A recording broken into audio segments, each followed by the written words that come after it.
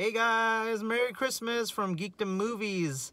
And I just got back from seeing a movie with a special guest, my wife Stefanie, who joined me. Hi. And you guys know in the comments you always ask on YouTube, where's your wife? Does she like movies? Yes, she does. And I took her to a specific movie that would be more her liking appropriate. So I'll have her tell you about that, whether that was good or not. But yeah, we just went to go see Little Women on Christmas Day. And besides me so I did read the book when I was in middle school.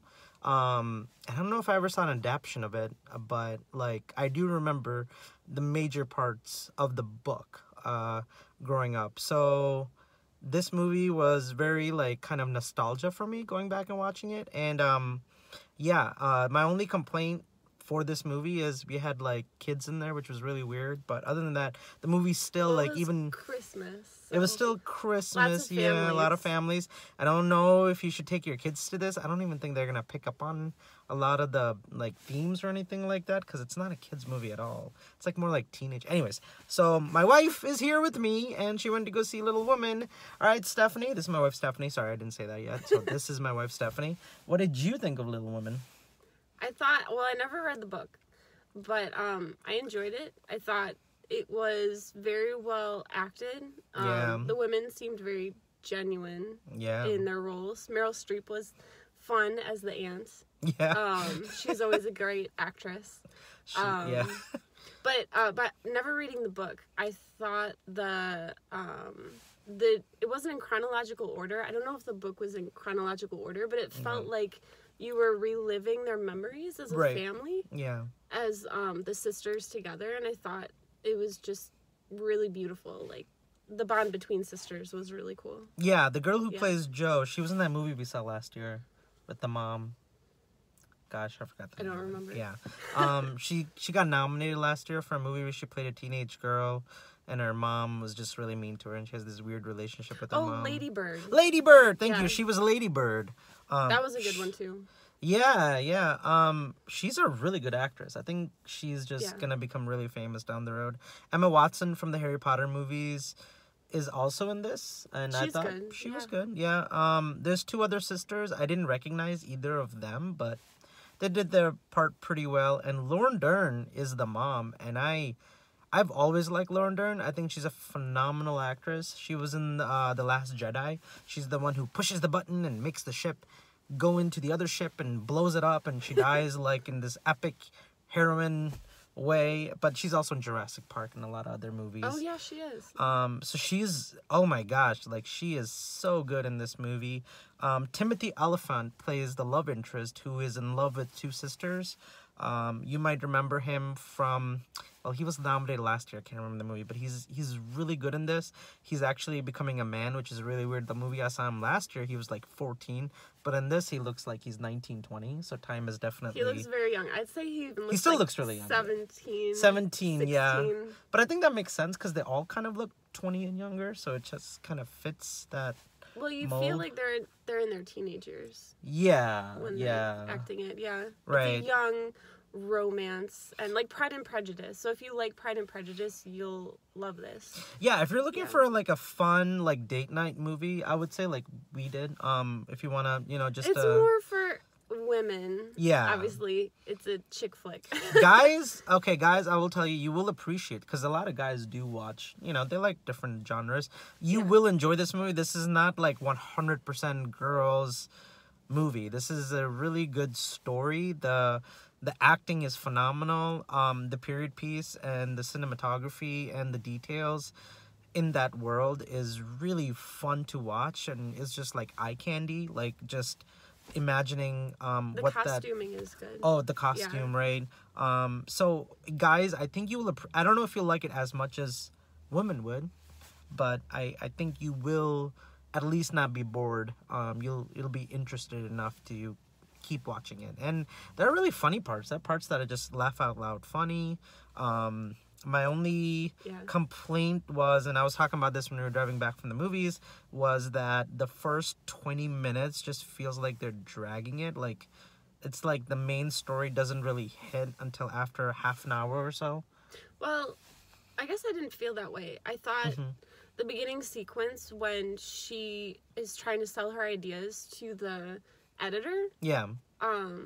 I thought, well, cool, we're gonna look into her life, but then it gets a little slow in her life in New York, and the whole movie is pretty long, but it is long. You love the characters so much that you are enjoying the moments, and you're not feeling like, oh, when is this over, because you feel like you're really living your life out with them, like you care about the characters enough to know what happens next. Even the little details in life that would be boring in other movies kind of seem interesting in this movie, like you said, because of these characters and what they're going through. And their struggles. And I think Laura Dern is phenomenal as this strong woman who's raising these girls all by herself. And she has that one line that just blew me away. She's like, I'm angry every day, I just don't show it.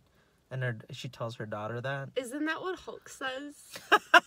Yeah, he's like, maybe the Hulk stole it from, you know, the woman book. My secret is that I'm always angry, Cap.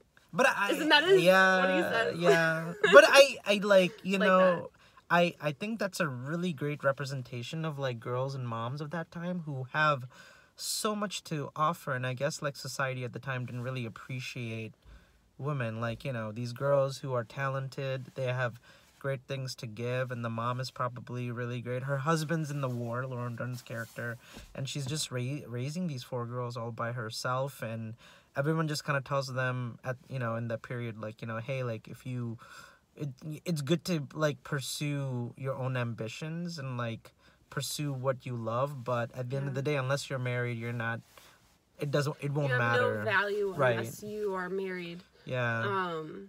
And it just shows the societal difference between the Victorian era and where we are now in society. And it's kind of looking back how far women have come. Yeah. And the things we fought for. Right, and right. It makes, you know, especially me, you know, as a working lady, feel empowered, but also kind of sobered by seeing the history of how far women have come to be able to work and be able to not be defined by like marriage and kids, and children and being someone's property. Yeah, like where do you draw the line? Okay, wait, do I, like, you know, the main character, this isn't a spoiler, this is just kind of what she goes through. It's like, do I want to get married? And she doesn't think she wants to get married because she feels like she needs to pursue her own life.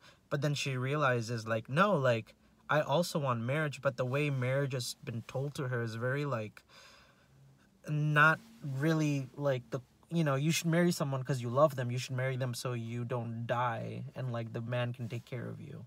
And I feel like that's her struggle, Joe's struggle throughout the movie is, like, and her kind of, like, facing that and being like, no, but I just want to get married also at the same time while continue. And she found somebody.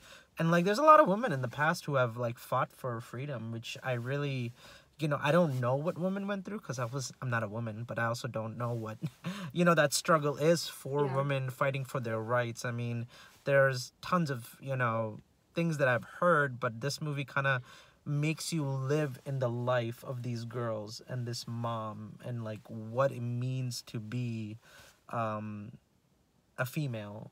So yeah, it was powerful, but it was also enjoyable. Yeah, so I would say go watch it. I think you'll really appreciate it if you read the book. I think you'll like it if you haven't read the book and that the story sounds good. You should check it out also because I think you'd definitely enjoy your time in this time period. Haha. Okay. Enough of that. Anyways, yeah, go see it. Stefanie, what do you think? Should people go see it? I think it's good. Yeah. I think it's good for women and families and guys and anyone who's read the book. You know, should definitely go see it because there's been a lot of film adaptations and other things, and I think it's probably a good adaptation of the book. Absolutely. To go see. All right, guys, let us know what you think. Click like, subscribe, tell your friends, and, of course, leave us a comment. Let us know if you've seen the movie, if you're going to go see it, and what you thought of it. Take care. Until next time. Bye.